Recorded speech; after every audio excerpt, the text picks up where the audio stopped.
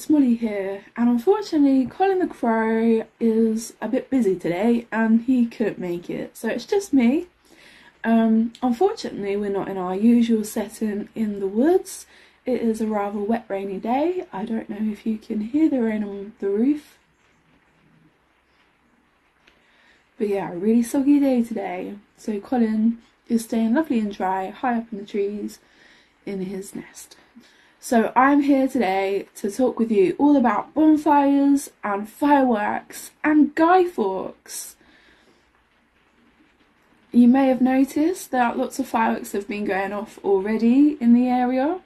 Partly that may be due to the Diwali festival that was celebrated a week or so ago, and that is known to go on for quite some time. But also, as soon as they sell fireworks, it seems that everyone buys them and sets them off when they can.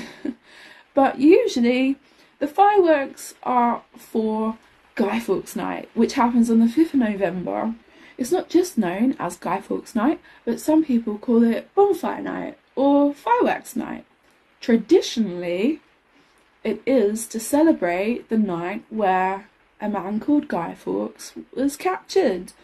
So over 400 years ago, in 1605, a man called Guy Fawkes was captured below the Houses of Parliament right before he was about to ignite many barrel loads of gunpowder.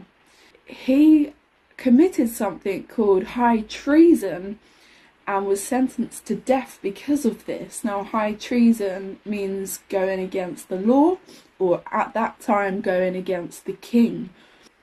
A fun fact was that it wasn't just Guy Fawkes who had plotted this, but 13 other people, and one of them, 13, had let the secret out, and that is exactly how Guy Fawkes got caught.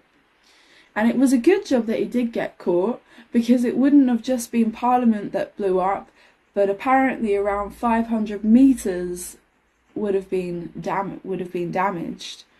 And that would have included many lives, including the life of the king at the time, King James I. For many years it was a tradition to make your own guy. This would be made out of like straw and newspaper, and you'd use old clothes and stuff all your clothes with straw and newspaper to make it look like a person. And this was to replicate Guy Fawkes. Some people would make a mask of him as well to put on their guy, and then these would be burnt on the big bonfire. Many schools would take part in a competition to see who could make the best guy, and then they would put them on the bonfire on the 5th of November and see if they can spot their guy. My mum remembers doing this. She remembers doing it every year when she was at school. It was a really big thing. It doesn't seem to be such a big thing anymore. And even my dad remembers asking for penny for the guy, which was almost like a donation. He said that he spent his money on sweets.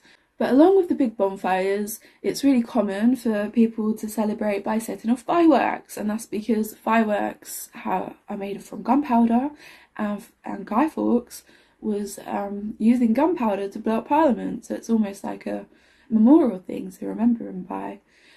But the fun fact about fireworks is that they were actually made by accident by a Chinese chef about 2,000 years ago. Apparently he had tried mixing together a few things that were quite commonly used in kitchens back then, and lo and behold, he had made a explosive. And then by the 15th century they were commonly used around the whole world for all kinds of celebrations, right up until today.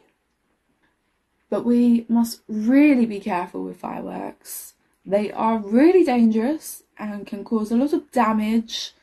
And to help you remember, when my dad was at school quite a while ago, he and his friends were told to write a poem about Guy Fawkes night. And so here is his poem. It says, "Beware, beware, fireworks are here. the damage they cause is a lot. If not handled with care, they will burn all your hair and scar your body for life. However, as pretty as they are, fireworks are really damaging to the environment and to the wildlife.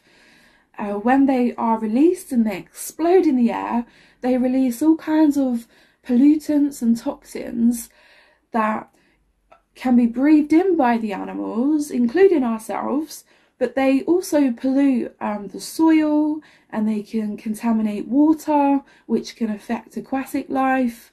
So it's really quite worrying how toxic fireworks are, and the impact that they have around us. It's quite inconsiderate of us, really.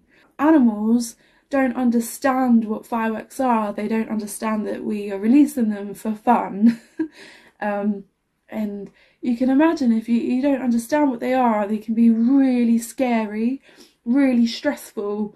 You may notice how your dogs react. My dogs are terrified.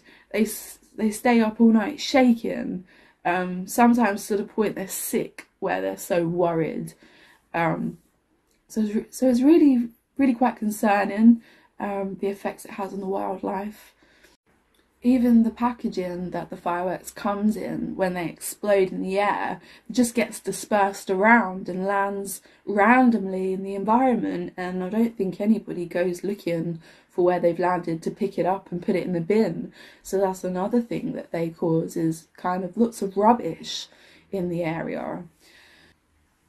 Luckily, there is now such a thing as silent fireworks, so that they don't cause so much distress to the wildlife.